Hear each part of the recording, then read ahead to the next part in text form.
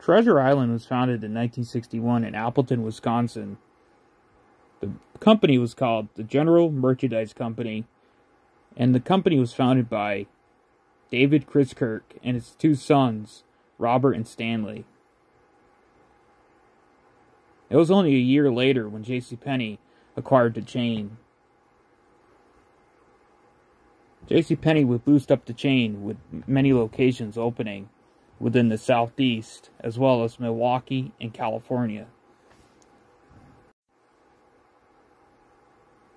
Some locations even featured a supermarket, which at the time was unknown, with a discount store.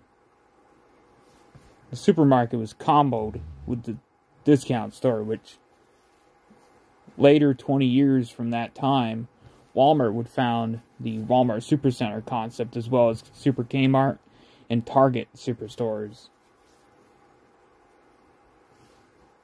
Which it never mentions Treasure Island as being one of the influences, but I bet it was for Sam Walton,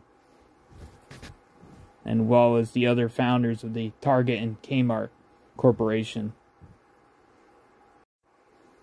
As I mentioned before with the zigzag roofs, as the community stores also had the zigzag roofs, as well as Zayre's and other stores, Treasure Island was unique with the zigzag roof as well. Which I'm not too sure why they had the zigzag roof.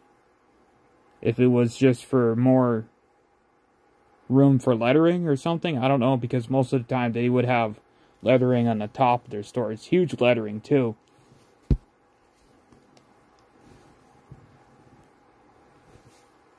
These stores were huge, being bigger than the typical Costco nowadays.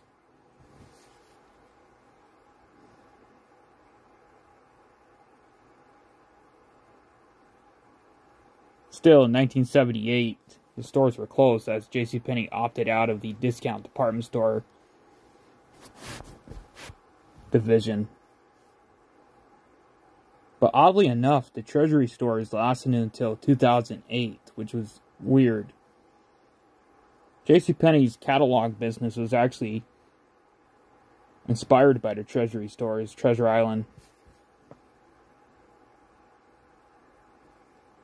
Most of these stores, when they were closed in 1978, were converted to other uses, as other stores like Zayre and Home Depot would acquire these buildings and make their stores into there. Thanks for watching this video on Treasure Island and Treasury stores.